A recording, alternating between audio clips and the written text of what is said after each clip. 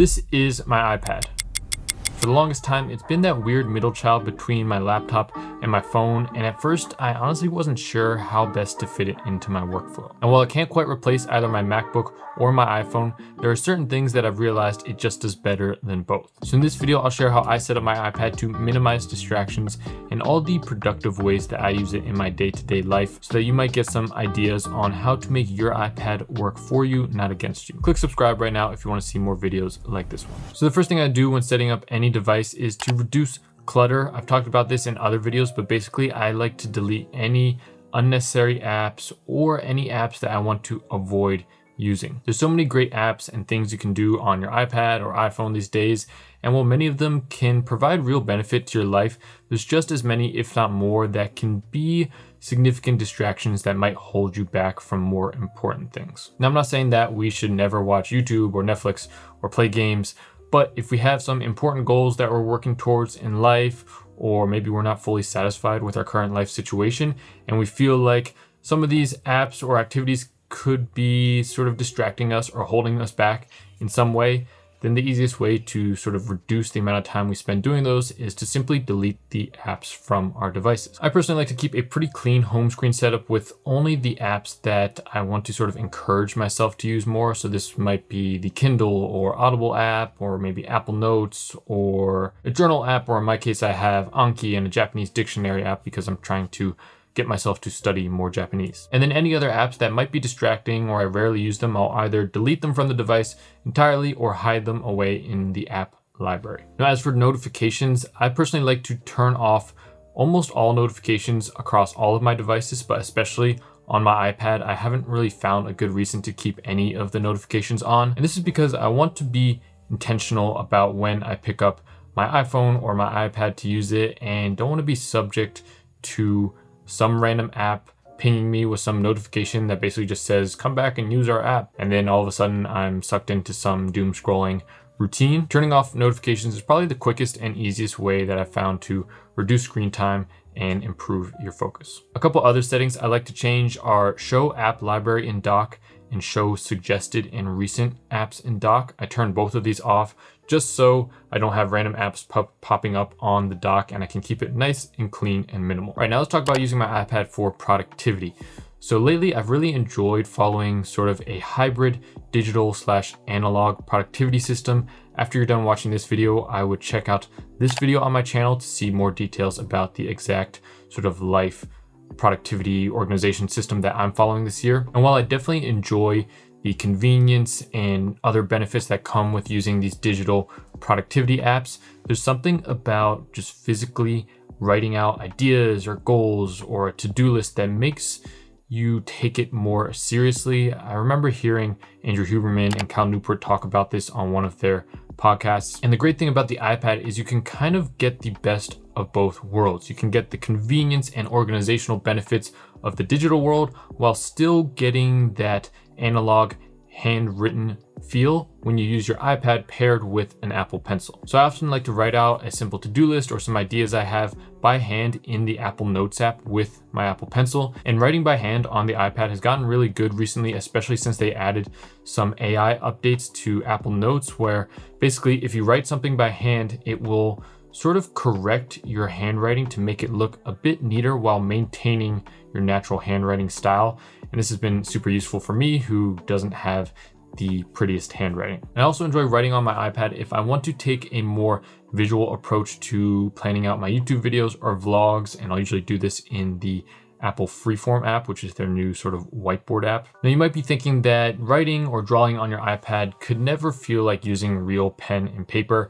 And I honestly thought so too until I started using Paperlike. Paperlike is a screen protector that transforms your iPad into a more natural writing and drawing experience. Its nanodots technology gives just the right amount of resistance to your Apple Pencil, mimicking the feel of paper without sacrificing screen clarity. Whether I'm taking notes, journaling, or planning my next video, Paperlike has made that process feel smooth and precise, and honestly, it's made me enjoy writing on my iPad so much more. And let's be honest, when you enjoy the tools that you're using, you're way more likely to be consistent in the long run. Plus, Paperlike reduces glare and smudges, so your screen still looks crisp while giving you that tactile feedback that you'd expect from pen and paper. If you're ready to make the most of your iPad, check out Paperlike using the link in the description. They even offer a 100-day satisfaction guarantee, so you can try it out for yourself completely risk-free. Now, I also really enjoy using the iPad for planning out my day. So if you're into using a digital calendar or doing any sort of time blocking, it's perfect for that.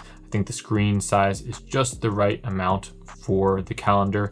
You can also use the split screen feature, so you can put the calendar up on one side and maybe your to-do list app or notes app on the other side. You can kind of go back and forth, and that whole process for planning out your day can be really smooth and seamless. Now, the next way I incorporate my iPad into my productivity workflow might be a bit underrated, but it's super useful, and that is to use the iPad as a second monitor for my laptop. Now, I've always found that using two full-size monitors on my desk can be a bit distracting and sort of clutter up my setup, but there are definitely times when having some sort of second screen can be really useful, but I feel like I don't really need a full monitor for that. And that's where the iPad can really be the perfect second monitor. Now, there's sort of two main ways I go about this. In both cases, you've got to connect your iPad to your computer either via Bluetooth or USB-C usually works better. And then in the settings, you can either click connect your iPad to your keyboard and mouse, or I think extend or mirror your Mac's display to your iPad. Now, when you connect your iPad to the keyboard and mouse, it's sort of keeping it in its own iPad mode, and it allows you to drag files or images from your Mac directly onto your iPad. And this has been really useful for me if I edit videos or photos on my computer on the big monitor, and then I want to quickly drag it over to my iPad to post on Instagram or social media. It makes that workflow super smooth and seamless. You don't have to bother with AirDrop or sending files back and forth. You can just drag and drop. By the way, follow me on Instagram if you want to see what I'm up to on the day-to-day. I'm also going to start posting a lot more lifestyle content and other things on there, so definitely follow. I'll leave a link in the description. And this workflow is also really useful if you do any sort of handwritten notes or drawing on your iPad. You can very quickly go back and forth between files on your Mac or images and drag them over to your iPad, etc. And the other option is to actually use your iPad as simply an extension of your computer. So it'll look exactly like a mini version of your computer's desktop on your iPad screen. You can drag things back and forth, open up apps. I personally like to either display my calendar on there. I think that's a perfect size for it, or keep up some notes, a to-do list, or have my Finder file window if I need to kind of quickly go back and forth dragging files from Finder into my video editing program or anything like that. It's also great to display my Spotify window or any sort of video or tutorial that I might be referencing. And I also enjoy using my iPad for learning. So for reading books, I often go between either my Kindle or my iPad. I think both are great and both have their own benefits. The Kindle is really nice because the battery lasts basically forever, and it's a distraction-free single-use device. The iPad is really nice because it's way easier to quickly highlight things or type out notes. I hate typing on the Kindle. It's just so hard and the responsiveness is just terrible. And it's also great for using the split screen feature, so you can have Apple Notes up on one side and the Kindle app on the other if you want to do some hardcore note-taking on a book. One of the things I liked about the Kindle is that the brightness can go really low, so if you're reading late at night, it's not going to mess up your sleep or strain your eyes.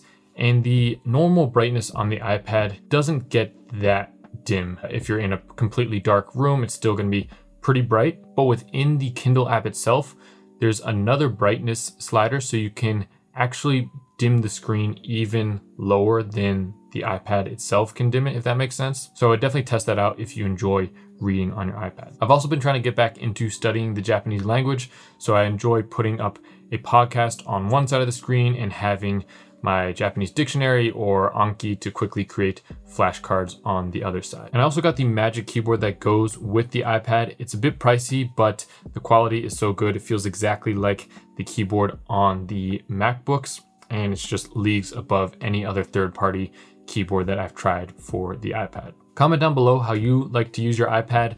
Do you use it more for just media consumption, watching videos? Because of course it is really good for that. Or do you use it for more productive work? Definitely let me know. I'm curious. Click here to subscribe and click here to see the latest video from me. Have a good rest of your week. I will see you next week.